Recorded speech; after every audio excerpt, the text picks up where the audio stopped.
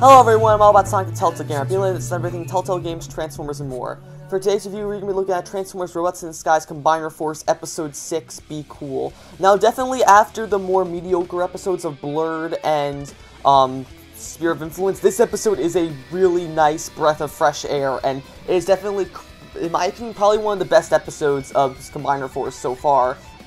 Now, it does have its faults, but they are very, very minuscule ones. I think, honestly, this is one of the best episodes of the season so far. Let's go ahead and go over everything this episode did right and what it did wrong. So let's go over the first pro of this episode, and that is the antagonist of this episode. So finally we get more info on Motormaster's Stunticon team, where prior to this we've only saw Heatseeker and Motormaster in the season premiere of King of the Hill. This time we get two more of the Stunticons, Dragstrip and Wildbreak, who are certainly a very, very entertaining pair. Now, obviously, the Transformers fandom, obvious reasons, has been calling Wildbreak the unofficial son of Breakdown and Knockout, and I can certainly see he's got Breakdown's colors down to a T. He's got Knockout's vain personality, and even a very similar line to Breakdown's G1 personality as well. And I gotta say, I really, really love Wildbreak. He's such a funny character, basically, and it seems always like funny when having Dragstrip constantly messing with Wildbreak and all like the little shenanigans they get into, like especially when Dragstrip and Wildbreak are breaking into Windblade's cache to get all her supplies and Decepticon Hunter. It's really funny when Dragstrip ends up trying to open a case only to have its security systems freeze him, and then Wildbreak like insults him, and then it leads to Dragstrip beating around Wildbreak, and I think it's hilarious.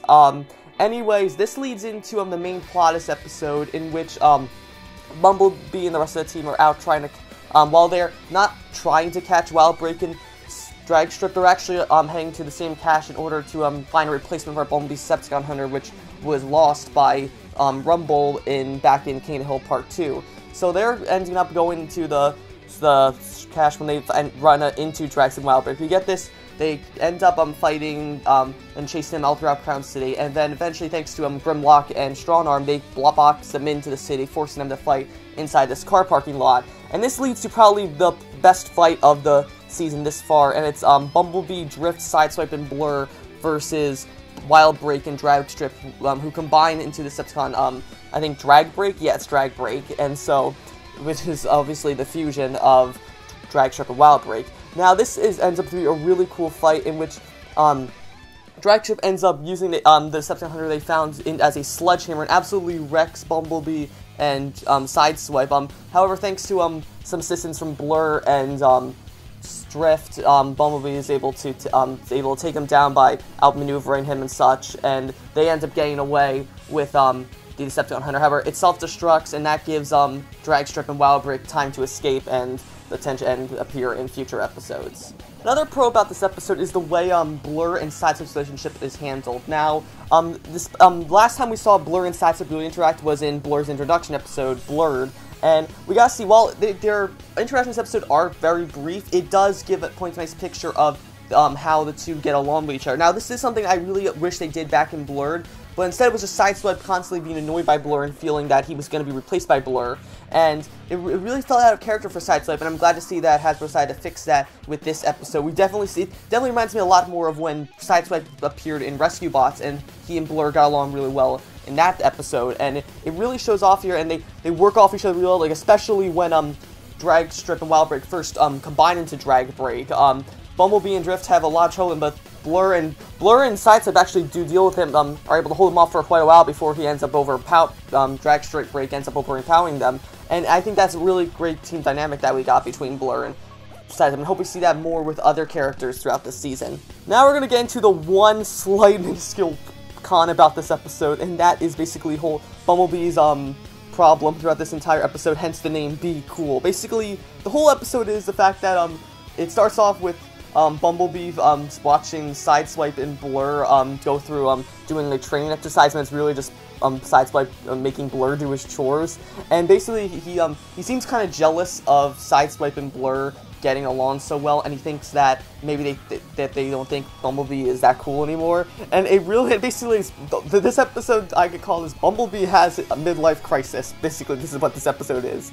So basically, it's all Bumblebee doing like all this slang talking, and it's like it's at some point it's very, very cringy, but at other times it's really, really funny. So that's why it's kind of a con/pro, in which it's very out of character, I think, for Bumblebee, who seems to always be a really proud person, doesn't really care what others think of him. He never really had that aspect of him in the previous episodes, in the past seasons, so it just kind of pops out of nowhere, but at the same point, it's so hilarious that you can't really put that much of a con onto it. The only really time it really annoyed me was towards the end of the episode when, during the final fight between the B-Team and Drag Break, in which Bumblebee ends up trying to impress Sideswipe and Blur by taking on Drag Break, only to get absolutely wrecked and nearly fall to his death had it not been for Drift and Blur saving him. And so then eventually he gets over this, thanks to a little heart-to-heart with Drift. He's able to stop doing this and then go through, defeat Drag Break. Oh, and then Blur leaves.